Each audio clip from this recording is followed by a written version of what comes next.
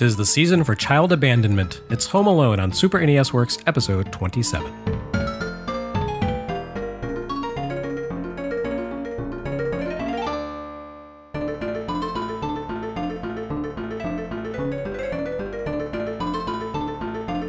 Super NES Works has saved the worst for last, I'm afraid. These final episodes bring us a sad succession of games that fall well short of the standards we've come to expect from this console, a particularly unpleasant come down immediately following the excellent Super Castlevania IV. Super Castlevania IV may not have worked perfectly as a Castlevania game, but it's still a great platformer loaded with interesting ideas and gorgeous music. Home Alone, on the other hand, not so much. The mediocrity of Home Alone probably shouldn't come as a surprise. This is, after all, a game dashed together to grift on the success of a family holiday comedy that exploded into a far bigger hit than I think anyone really expected. Kevin! Movie tie-in games don't have to be bad, of course. We've seen a few on Game Boy Works already that turned out well. Still, the genre's success ratio ain't great, and Home Alone upholds the numbers. The whole affair has a strangely 8-bit feel to it, as though it began life on a more primitive console and somehow ended up here. Yet despite giving this sensation, Home Alone is not actually a port of, say, the NES game to Super NES. Publisher THQ churned out Home Alone games for every console imaginable throughout 1991 and 92. And just about each and every one of them was different from the other. In fact, the Super NES version comes to us from Imagineering, the studio behind A Boy and His Blob. Meanwhile, the NES game was produced by Bethesda, back way before the Elder Scrolls days, which means that Fallout's 76 lousiness at least has historic precedence. The Super NES take on Home Alone is curiously the least imaginative and inventive of the bunch. It's nothing more than a clumsy platform collectathon packed with half-baked ideas and inconsistent rules. The movie Home Alone, of course, was a mammoth motion picture hit that rocketed to the top of the box office charts on the every kid charisma of its young star Macaulay Culkin. Culkin played a sort of Dennis the Menace type accidentally left behind by his family as they traveled out of town for Christmas, who ends up defending his home from some weirdly determined intruders who inexplicably call themselves the Wet Bandits. It's easy to see why Home Alone was a huge hit with kids. It's basically an exercise in wish fulfillment. Culkin's character, Kevin McAllister, gets to hang out at home without parental supervision and do all the dumb, unhealthy, but not particularly dangerous things kids like to do without parents around to supervise, like stay up late and eat junk food. And then when the bad guys invade, Kevin gets to be a hero by indulging in his naughtiest behavior, pulling painful pranks involving tar and nails to deter burglars from stealing his family's upper-middle-class treasures. It's all very innocent and dated in a way a 90s movie in a contemporary setting tends to be. There are no mobile phones to connect Kevin with his missing family, and the American upper-middle class still exists here. Most of the games based on the film involve the concept of Kevin as home defender. For example, the NES game consists of 20-minute phases in which Kevin has to avoid the Wet Bandits while laying down traps to fend them off. A concept that almost seems to prefigure something like the tower defense genre. Imagineering's Super NES game, on the other hand, lacks this inventive element. You play as Kevin, running around your home, collecting treasures to deposit into a vault. The 4 stages here take place in the 4 wings of the McAllister home, which apparently has become a massive estate rather than the 2-story cube seen in the film. Each stage spans 3 floors, the main floor, upstairs, and the basement, and gives players the same objectives. You need to gather up a specific quota of McAllister possessions and drop them down a chute into the basement vault. Once you've hit your quota, the basement unlocks and you make a dash to the vault to seal it shut and move along to the next stage. You're beset by the Wet Bandits in the upstairs floors, along with the hardened criminals they appear to have recruited for this heist. Besides Daniel Stern and Joe Pesci's bandits, you also have to deal with a dude who appears to be a 1920s Chicago bootlegger, a guy who tosses deadly-looking fedoras at you, and a few others not seen in the movie. Your basement excursions are even wilder, pitting Kevin against creepy crawly rats, bats, and spiders.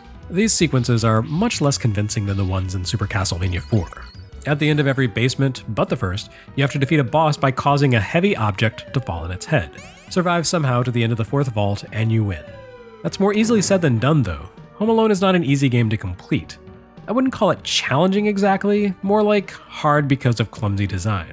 Kevin takes damage from making contact with any enemy or passive hazard, but the controls, collision detection, and enemy AI can make certain situations extremely difficult to navigate safely. By the 3rd and 4th stages, the game just starts throwing hazards at you as soon as you enter a new screen, giving you no time to react. Kevin can weather a couple of hits before losing a life, which rewards you with a photo scan of Culkin's famous aftershave reaction shot, and collecting pizza slices will eventually net you an extra life or two. But overall, life in the McAllister home can be short, nasty, and brutish.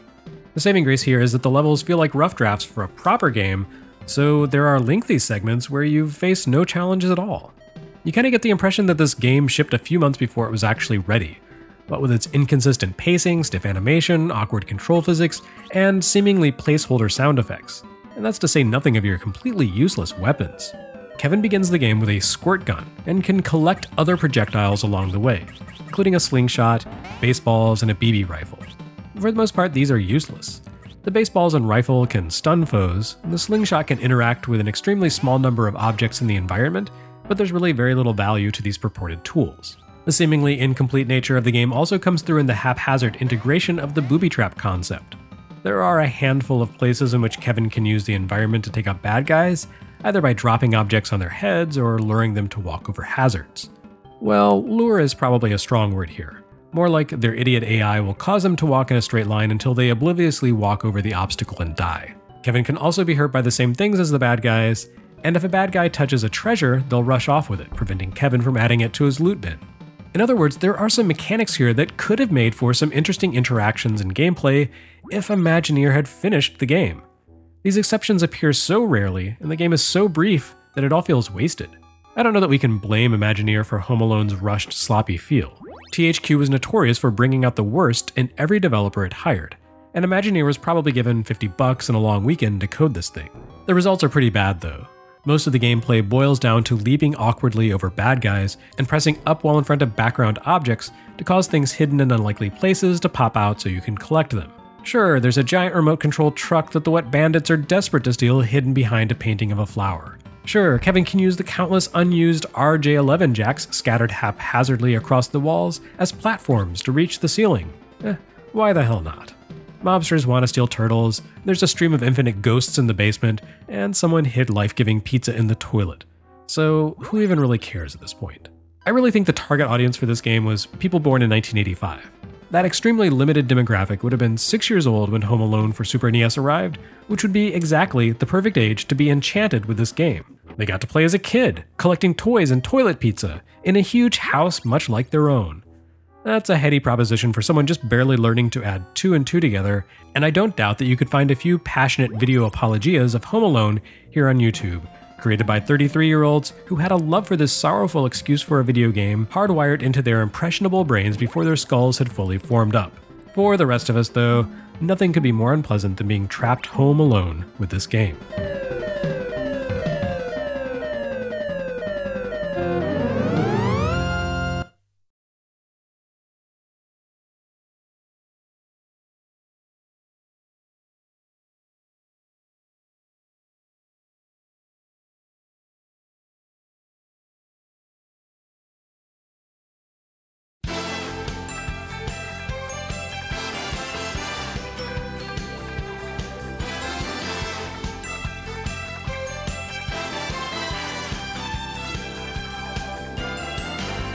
Next on Super NES Works, it's time to file for D-Force.